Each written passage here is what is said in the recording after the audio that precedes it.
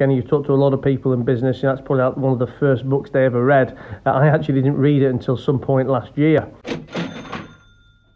Sam says, would you have any books you could recommend to us? I've been talking a little bit lately about Russell Brunson. Russell is a guy I'm a big fan of. He has a business called ClickFunnels, which is all about sales funnels. You know, if you guys have ever bought a product for having seen an advert on Facebook, or clicked on an advert on any kind of Google ad or anything like that, you've probably ended up in what is a sales funnel. And Russell has a business which makes it easy for other companies to get in a funnel and create it hassle free. But Russell is also a fantastic marketeer himself.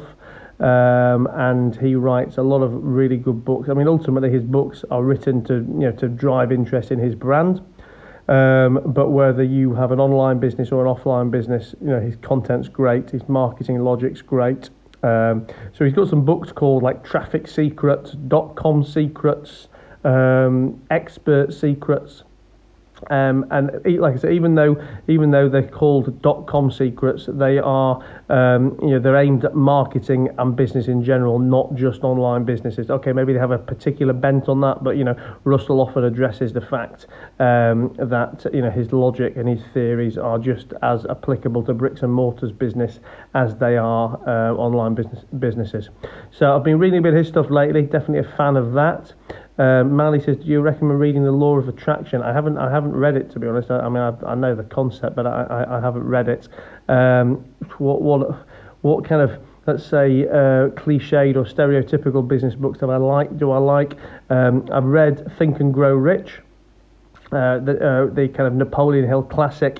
Again, you talk to a lot of people in business, that's probably one of the first books they ever read. I actually didn't read it until some point last year. But that is a great book, holds true, 100 years later. I mean, literally 100 years later, the kind of content and the concepts that are spoken about in there are things that you will have heard many times recently, but just framed differently by entrepreneurs and influencers of today.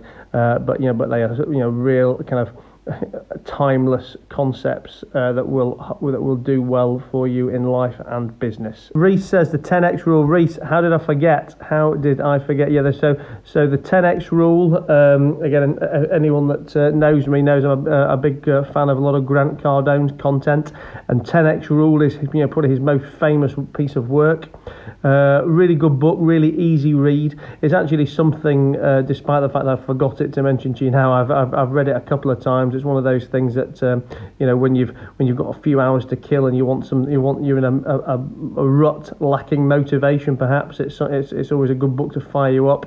I mean, I think you can basically simplify the book in about one paragraph, which is work 10 times harder than everybody else, and whatever targets you think you want to hit, set your targets 10 times higher, and then you've got a fighting chance of reaching the target that you originally wanted. I mean, that probably just about sums the book up. But Grant somehow manages to spin out 15 very engaging, motivating chapters. So yeah, definitely check out the 10x rule.